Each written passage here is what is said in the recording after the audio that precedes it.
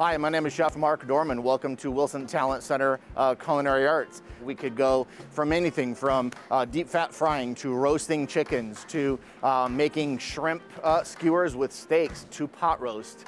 We also might do another section on salads. We do another section on sauces, our mother sauces, and we go into soups. Many different things here in Culinary Arts that you would learn.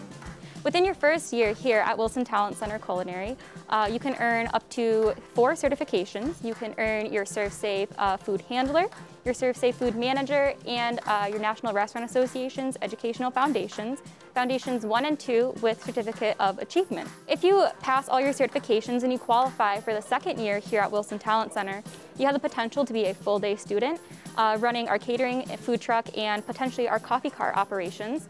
And you also can earn your HTMP Level 1 and 2 with Certificate of Achievement, ServSafe Allergen, and your Guest Service Gold Tourism certification.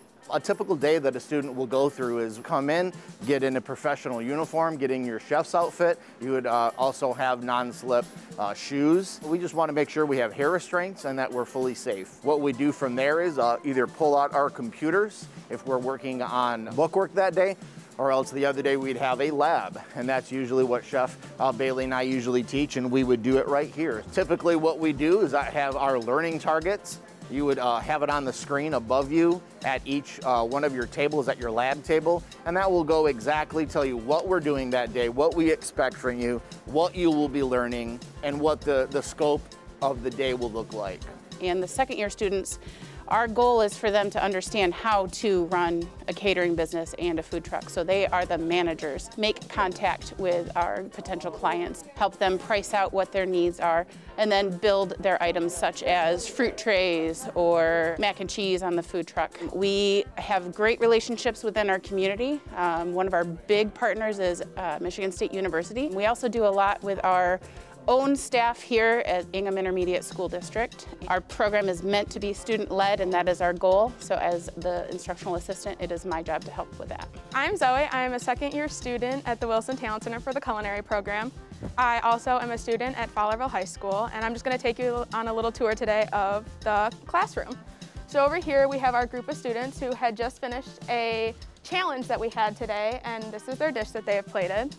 The main front area is where all of the first-year students are, and over here we have our instruction table where the teachers will do a lab for the students to see, and they can see it right up on the TVs up over here. And from there, we move back over here, and we have all of the equipment that is for our students, whether we have any challenges or anything we have going on for that day or just a lesson plan we have going. Back over in this area, we have where mainly our second-year students work. This is our work area, and we have our baking table, as well as other equipment that we use on a daily basis. And from there we have over here, we have our dish area, which we clean all of our dishes once we are done with their use, and then they go back over in our pantry and dry goods area. What comes with this class, you get a bunch of great experience working in the industry because you are working with equipment and people and different challenges that you would get on the industry itself.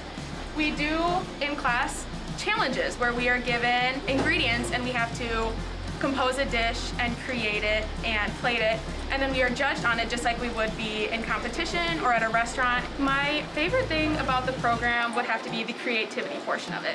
You're able to just create things that you believe would be good and what you think that other people would like as well. And you can go from as simple as a grilled cheese sandwich to as crazy as grilled shrimp and couscous like we created today.